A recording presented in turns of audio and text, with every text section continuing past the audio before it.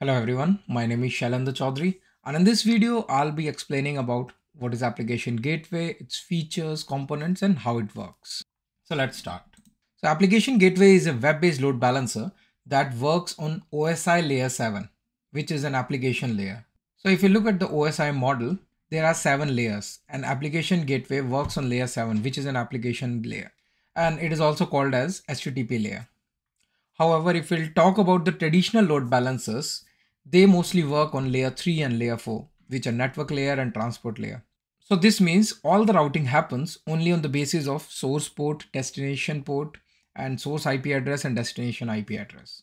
However, application gateway is an intelligent load balancer because it works at application layer. So it routes the traffic based on incoming request HTTP attributes like host path based routing or URI based routing or the host headers. If we'll check the diagram on the right side, this shows how host path based routing works in application gateway. For the traffic hitting the application gateway checks the URI path. If it finds images in the URI path, it will route the traffic towards image server pool, which is the backend specifically designed to cater images. And if it finds video in the URI path, then the traffic will be routed towards the video server pool. So in short, you can say Application Gateway is a specialized load balancer designed for web applications, and it offers advanced routing and security features at application layer. Let's move on to the features of Application Gateway. So the first one is SSL TLS termination. So SSL TLS termination, it allows the Application Gateway to decrypt the HTTPS traffic before it passes to the backend server. So it offloads the CPU intensive decryption from backend servers, which improve their performance. There is one more benefit of using the SSL TLS termination, that is the centralized certificate management. So you don't need to manage the certificates on the backend server. However, you can just manage the certificates on the application gateway, and all the decryption and the encryption will happen at application gateway only. But this doesn't mean that application gateway supports only SSL and TLS termination. So it supports end-to-end TLS encryption and decryption. Another one is the autoscaling. As the name suggests, application gateway will automatically adjust the number of the gateway instances based on the traffic demand. So if in case there is a performance requirement during the traffic spikes, it will increase the number of instances, and during the period of low traffic, it will reduce the number of instances, which will further reduce the cost of using application gateway. Third one is zone redundancy. Application gateway is a regional service. So that means for the case of high availability and fault tolerance, you need to deploy application gateway in multiple regions. However, after the support for Azure availability zones, now the high availability and the fault tolerance can be provided by distributing the application gateway instances across different zones. Now application gateway provides the feature of static virtual IP. So that means the public IP which is created for the application gateway will remain unchanged till the life cycle of application gateway. This is a very useful feature because the DNS registration of the custom domains to the public IP of the application gateway need not to be done multiple times. Another one is web application firewall. So application gateway during the creation provides a feature where you can enable the web access firewall or web application firewall. Using the web application firewall, application gateway protects your web applications from different security threats like SQL injection, cross-site scripting. I'll create a separate video for web access firewall or web application firewall. Another one is ingress controller for AKS. This is very useful feature when you're using the Azure Kubernetes cluster. Previously, this support was not provided, so you had to use nginx ingress controller or any third-party controllers. But now application gateway can be used for traffic routing or load balancing of containerized application. Each one is URL based routing. So the application gateway checks the URL of the traffic, and then using the different routing rules which are created for the different backend server.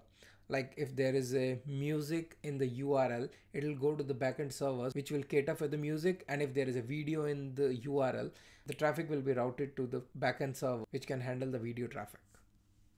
Another important feature is multi-site hosting. So now you can use the application gateway to host multiple domains. You have to create separate routing rules, separate backend servers, and application gateway will be smart enough to check the traffic and redirect it based on URL or HTTP headers. Application Gateway also provides redirection. In some cases, the URL of an web application has changed, but the users are still reaching to the previous URL. So in that case, there you can set up a redirection on the application gateways. If someone is using the old URL, still it will be redirected to the new URL, and the traffic will be handled by the backend servers. There are other redirection like HTTP to HTTPS redirection. So if a user is not typing HTTPS before the application, still all the redirection will be taken care by application gateway. Another important feature is session affinity. It is also called as sticky session. This is used mostly in the case of the application which use cookie-based sessions. So that means a user session state should be maintained and the traffic should go to the same backend server which was catering the user or the traffic. Application Gateway always load balance the traffic between the backend servers.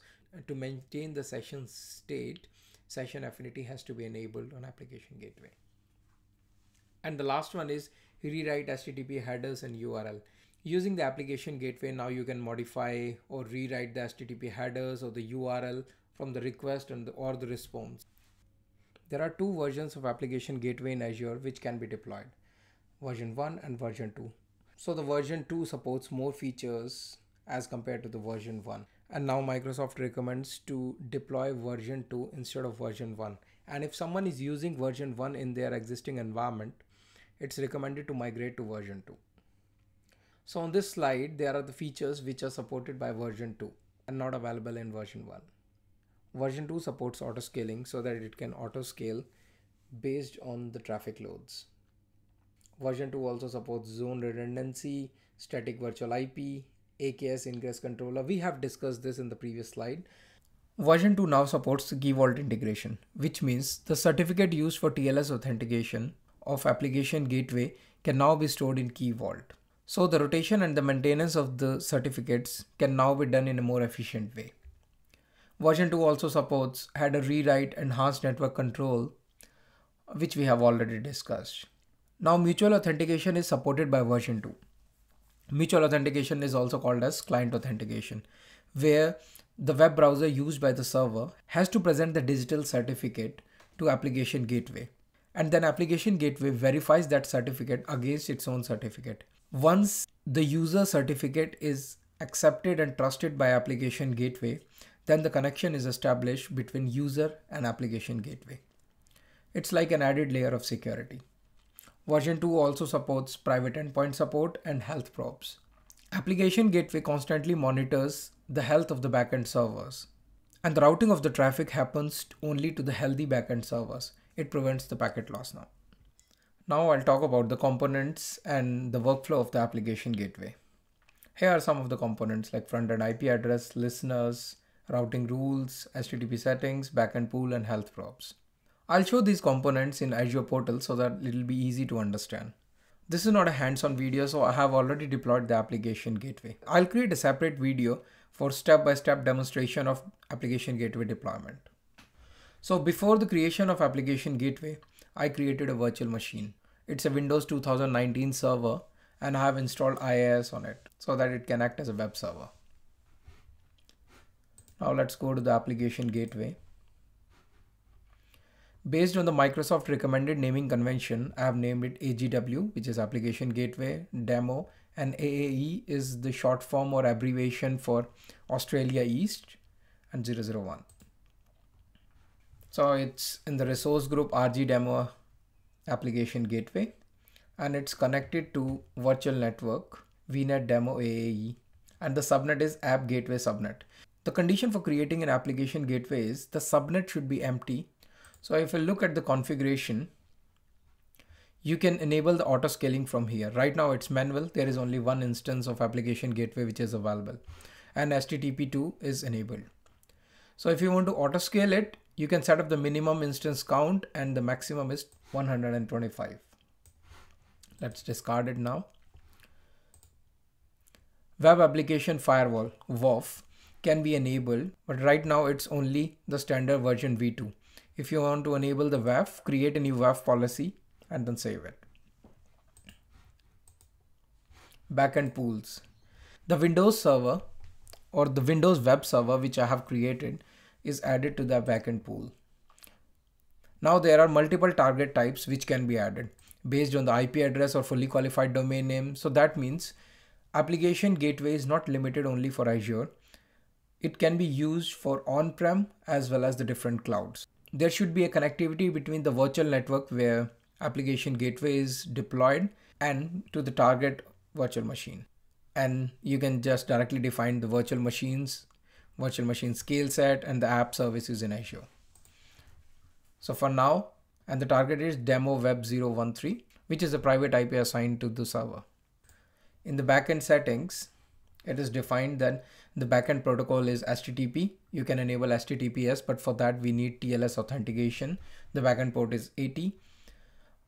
You can enable the cookie-based affinity, which is also called as session affinity from here, and the connection draining in case you are making the changes on the website and you want the users to get the latest changes, then you can do the connection draining from here. Front-end IP address. Application gateway can be used as an internal web load balancer as well as external. So a public IP is created if you want to use it for the external load balancer. Here you can see one public IP is created for it. So that means if someone wants to reach the application gateway from internet, this public IP will be used for it. And in case of the different URLs like the custom domains, the custom domain has to be registered with this public IP address. You can enable the private endpoints from here or the private links. SSL profiles can be created, which means TLS authentication, where the certificates has to be provided. As you can click here, you can see upload a new certificate. Listeners. A listener is created for the front-end IP address, which is a public IP to the port 80, and a routing rule is associated with it. In the listener type, you can define the basic, which is by default, or a multi-site where you want to use the different domains for the application gateway. So the routing rules are defined here, where the listener is selected, which means if traffic hits the public IP of the application gateway, then it should go to the backend target, which is the backend pool that is defined here. You can set up the redirection also. It can be temporary, permanent redirection to a different target listener. You can create the rewrites from here and the health probe. You can define the health probe on which port application gateway should monitor the backend pools. And if there is a specific path it should look for. So these are the components of application gateway. Now let's discuss the workflow. So when a user using the web browser hits the IP address of application gateway, it can be the custom domain if you have registered it to DNS, otherwise it should be the front-end IP or the public IP of the application gateway. Once the traffic goes to the application gateway, it goes to the listener. Listener is created for the public IP and it has the routing rule attached to it. So then the traffic goes to the routing rule and the routing rule defines which backend pool or which backend server the traffic should go to. So it can be multiple virtual machine scale sets, on-prem or the different app servers or Azure app services. If we'll just look at the application gateway which I have deployed, there is a public IP attached to it. So let's copy this public IP. So we have listener, routing rules and the backend pool, everything in place. So if we'll try to hit this public IP from the browser, it should show the default page for Windows Server. So as you can see, this is IIS services are enabled on the Windows Server and this is the default page which comes up. And it's working fine. As we have already discussed, there are multiple features which we can enable like multi-site hosting, path-based routing, URL-based routing, we can set it up. So to conclude this video, Application Gateway is a smart web-based load balancer which checks the HTTP header and the URL of the request and then does the routing accordingly. Application Gateway provides a lot of features which makes it a good choice for the load balancing and routing of web applications. That's all for this video. I hope you liked it. Please like and subscribe. Thank you so much.